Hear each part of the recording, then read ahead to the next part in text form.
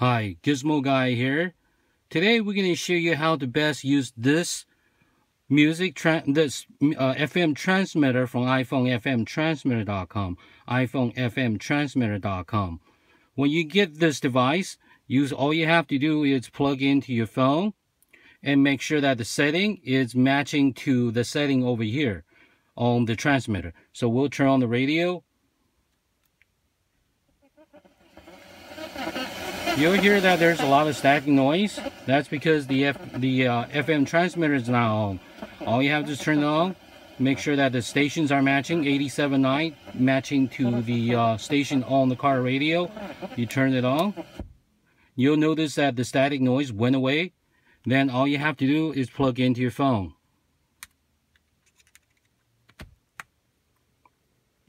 Select the music that you want to hear. This would play any music, any streaming media or music that you have on your phone. In this case, we'll be using iHeartRadio. And simply hit play.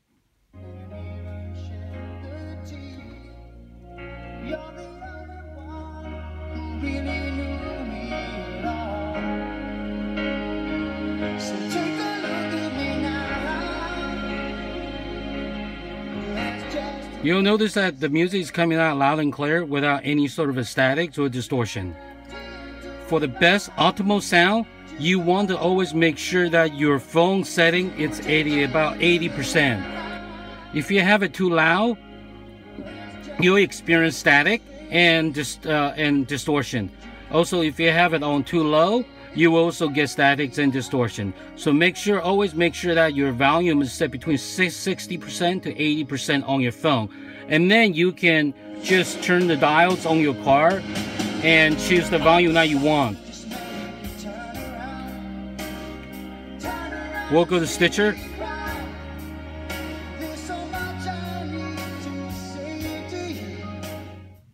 Resuming episode. 1 foot out of the game. I think it's real dangerous to do that with fighting. And not be good. Yeah, because you're going to. You can hear that it's coming out loud and clear. And those all-in murderers, they're out there. Those all-in guys, you know, you run into a Rumble Johnson. And then we'll disconnect. 100%. And turn it off. Always make sure that you turn it off on the transmitter when you unplug from the phone. Otherwise, when you get back to the car, you want to use it again, the battery will be drained and you will not be able to use it until recharge it again. But always make sure you turn off the transmitter and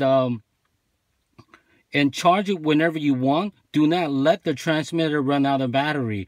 That will reduce the battery life. So if you just charge it whenever you want, and always make sure you turn it off. This way you can get the maximum life out of the battery, and this transmitter will last you for years to come.